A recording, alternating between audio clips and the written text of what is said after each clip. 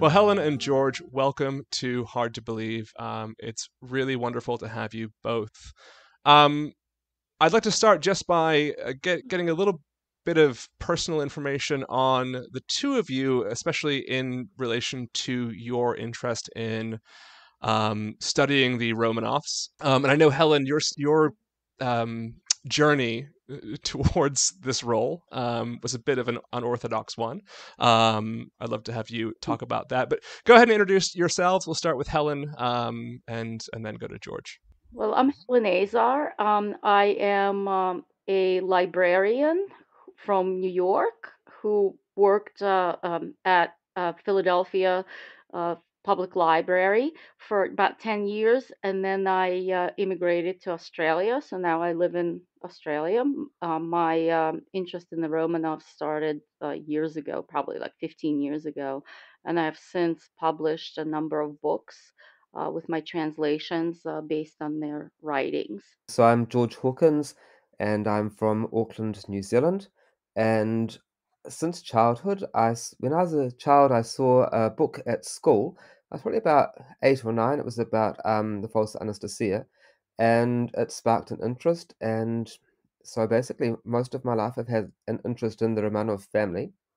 Um, and as I've grown older and learnt to speak Russian, I've begun to translate diaries, letters, and other Romanov-related material. Helen, your work as a translator of this material. First of all, I want to get a sense of how you came across this material or how you even access it, because it actually surprised me when I first started looking into what we know of the Romanov family firsthand. It surprised me that there is that much material that still Right. exists that wasn't destroyed. So, can you talk a little bit about, first of all, how you pursued access to these firsthand accounts from the family, and why they still exist? Well, contrary to popular belief, the Bolsheviks and the Soviets didn't destroy a lot of documents. They actually kept everything pretty carefully. The diaries and letters or anything that was destroyed was done by the family members, by the authors themselves who wrote these documents. So it's not really surprising that they've survived because they actually went out of their way to save them in the archives, and everything was sent over to Moscow to a centralized archive where it is today, still in there today. um, the 15 years ago it was really hard to get access to these things. You had to actually go there in person. Up until even I'd say 5 years ago, it was still the case. It was still very hard. But then uh, recently they've made it a lot easier where you can actually do it remotely. You don't have to go there in person. You can actually request it. It's still a little bit of a pain because of the just the logistics of sending them payments and things like that. But Hmm. other than that, it's a lot easier now. And I've even seen, I've gone to the archives, and so did George. We've gone to the archives in Moscow, and we actually saw originals.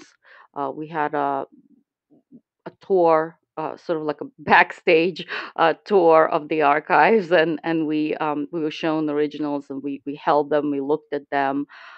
So things have really changed, and there's still so much more in there that we haven't worked on, that we haven't translated.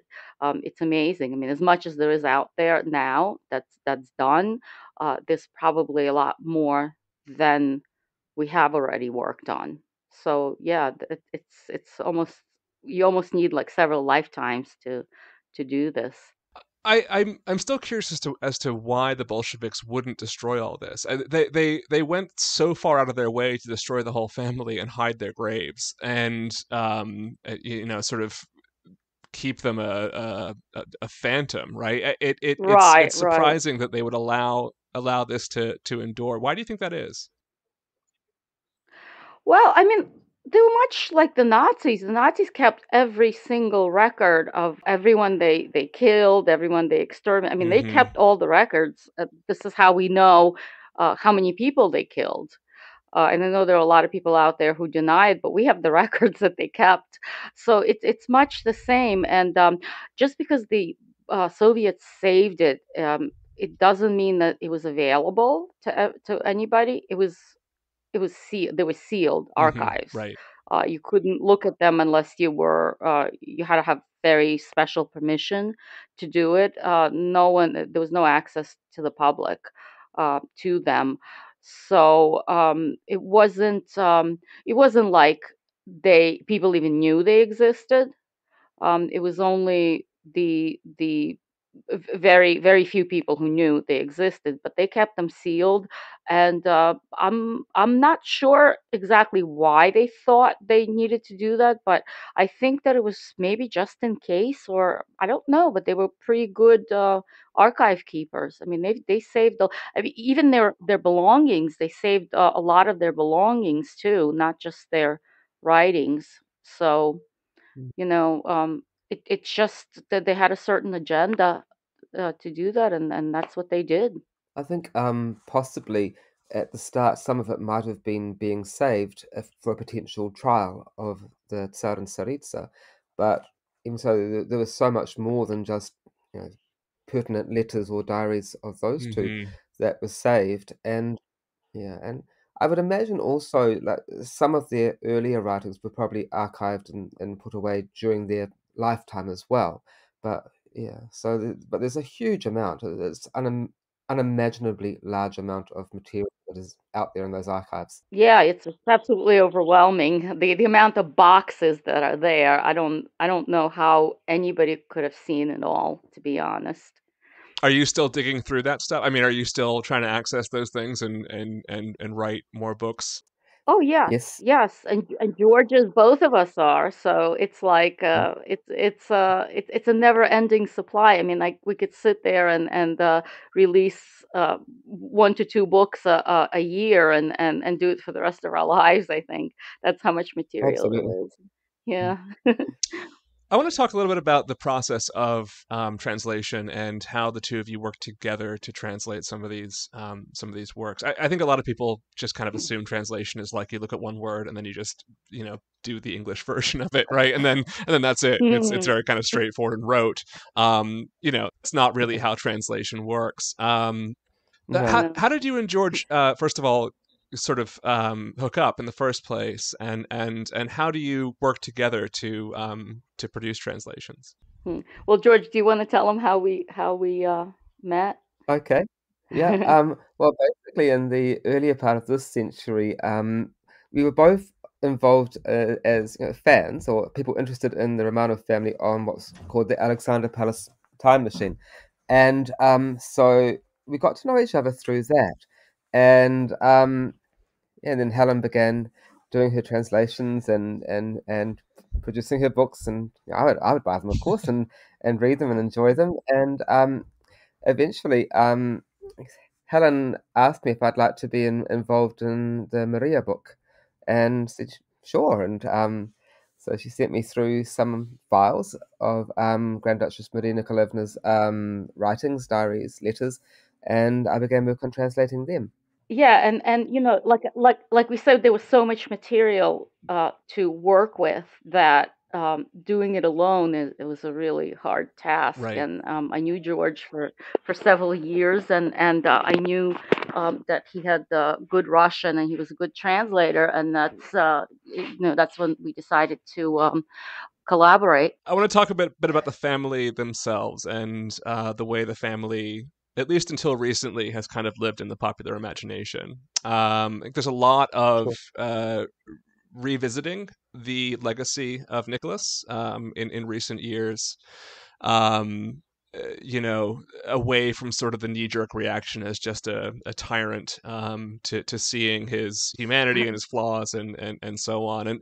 And of course, Anastasia holds a certain place within the popular imagination for reasons that have almost nothing to do with her actual life.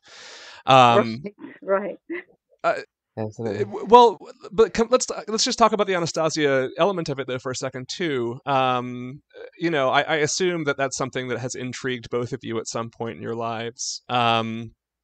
but you know, the relationship between the sort of fantasy of Anastasia and the reality of Anastasia, how difficult is that for you to rewrite, right? Because you have to sort of got to sort of change the way that people perceive things, right? Through these works and through illuminating the real family. Do you get a lot of people who initially sort of come to your work, and this goes for both of you, because of their interest in that story? Oh yeah. I think a lot of people do come to an interest in the Romanovs through, Anna Anderson's Right, story. It might be right. that something which sparks the interest, perhaps. Like I mentioned earlier, with that book at elementary school, that was the thing which first put a seed in my head. I was only probably about 7, 8, or 9 years old, and yeah. Yeah, I think the cartoon brought a lot of people in. No, definitely. And Yeah. then Me. some just said like, "Oh, great," and they just sort of like took it for granted that that was the story. And then others went on to research the real Anastasia and the real story, and found out that, oh no, that's not really what happened. And that's how they got their interest. And researched farther, and started reading about the other family members, and they saw that that wasn't that the fairy tale was not really what happened. But I'm glad that the cartoon kind of did its job, and got a lot of people interested. Growing up through the 80s and early 90s, and there were books coming out about Anna Anderson, and you'd read them and, sort of assuming or presuming that maybe she was the real Hmm. thing. That, sort of it was interesting, and I think that did bring people's interest or kept the interest in the Romanov family alive.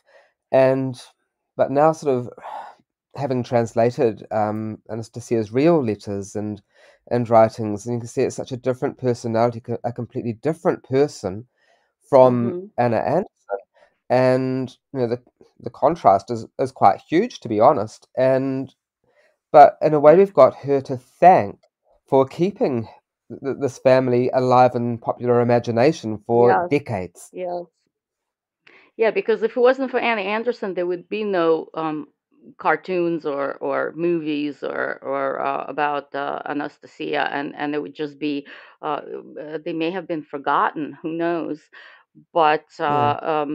But George is right. I mean, she had absolutely nothing to do with the real girl. Just based on the her writings, and even photographs, or it had nothing to do with it, but she did keep her alive. So in a way, that's the credit that she's due. So you've written about all of the siblings, and how would you describe, as a collective, how would you describe the relationship between them? Because to me, what's so fascinating, and the reason that I've become kind of fixated on Maria especially, is just how normal they seem, how relatable they seem, as much as Yes. a century-old aristocratic, imperial family could possibly be.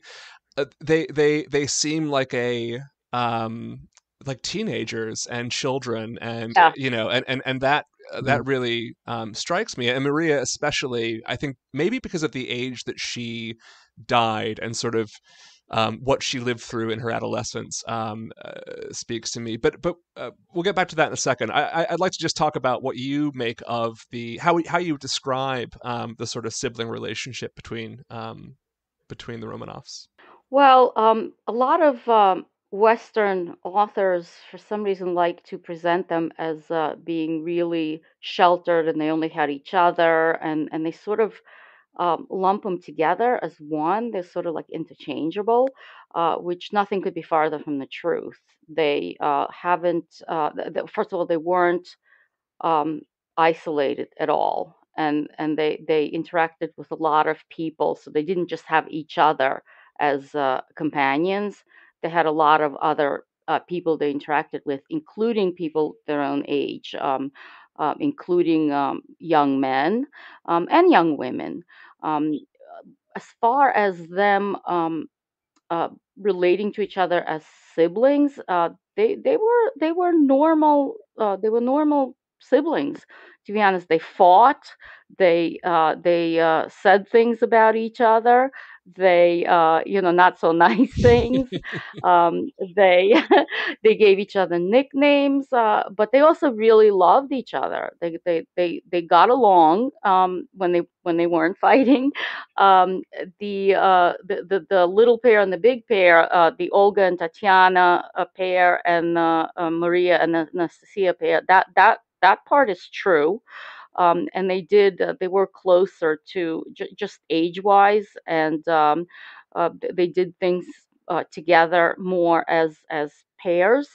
Uh, but they also did a lot of things together as the four of them, and even in their diaries they would refer to themselves as "we four," but at the same time they didn't um, mm, they didn't think of themselves as just part of the "we four." They each had their own individual personalities and their own opinions and their own just they did their own thing too. So that was part of the reason of why we decided to do a book for each sister, is because they've been Mhm. lumped together for so long, and you couldn't really see their individual personalities, even though they've been described as this one is this way and this one is that way.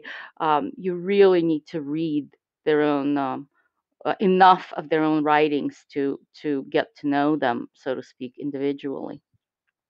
Mm. That's right. And one thing I think is that during someone's individual lifetime, say a member of imperial families or royal families, the ordinary people do tend to put them up on pedestals and not really see them as being real, everyday kind of people with, normal human emotions and everyday lives, and and yet they are, and they had to do their studies just like everybody else, and like Helen said, they had their arguments, their sibling bickerings, and things like that, and lots of other times when they did lots of Crushes on boys. yeah, Yeah, right. exactly. So Right. and like I say, it's easy enough to forget that underneath all that they are just ordinary people with ordinary emotions, and their everyday life might be different from ours, of course it Hmm. is, but they still had, ordinary human lives.